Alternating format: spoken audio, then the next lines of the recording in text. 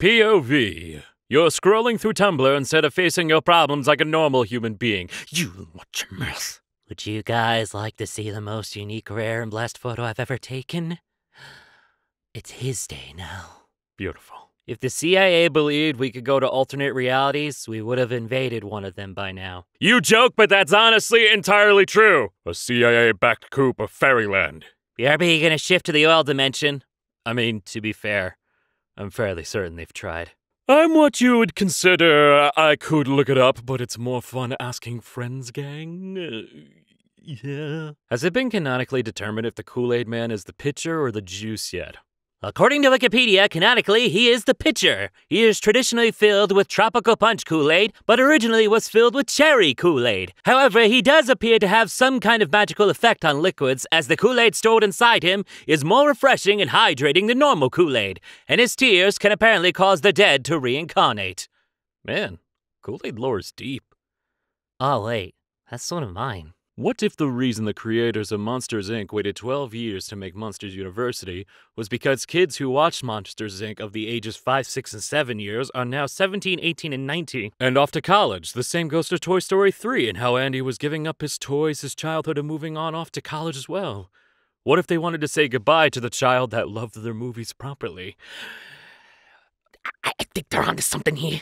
I'm in a really bad media diversity class, where the professor was trying to make a point to us about stereotypes. So he was like, when you think of Frankenstein, you probably think of a big green monster, right? And then when everyone in class was immediately like, no, it's the scientist, he pretended he didn't hear us. Well, millennial culture is knowing that Frankenstein is the scientist. So, have you fallen in love with me yet, or do I need to post more nonsense? God nerfed me by making me allergic to garlic and sunlight. So, a vampire?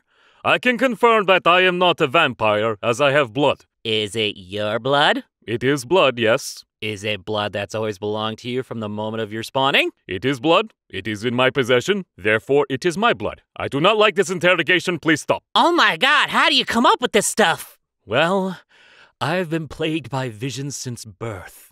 OP, that's called having eyes. My name isn't OP, it's Monty, and I bet God hasn't even spoken to you once. If you're over 5'11", sorry, your pronouns are fee, fi, fo, and fum. Listen here, you little shit! If you're under 5'11", sorry, your pronouns are oompa, loompa, doopity, and doo. Nah, you look a little too young to drive there, kiddo. Shh! You work the gas, human, I'll do the steering. I thought about my fake little people for a bit too long. Now I have illnesses of the brain. Same. Oh, well, conveniently wrapped packages of bananas. If only bananas had robust, natural, biodegradable packaging of their own. Some sort of peelable skin, perhaps. It's just a pipe dream, though. Tumblr isn't social media. It's a habit, like smoking. We're all gathering by the dumpster in the cold, reblogging posts. I want to run away, but like in Ghibli movies. Like I take a block of cheese, a loaf of bread, and some apples and wander through the flowered speckle mountains wrapped up in a shawl, and I happen to wander into a moving castle and fall in love with a cute wizard. Me deep in the woods dragging a duffel bag of craft singles and hopelessly lost. Where's Totoro? Fish want me. Women fear me. Men fear me. Everyone fears me, for I am a menace to society.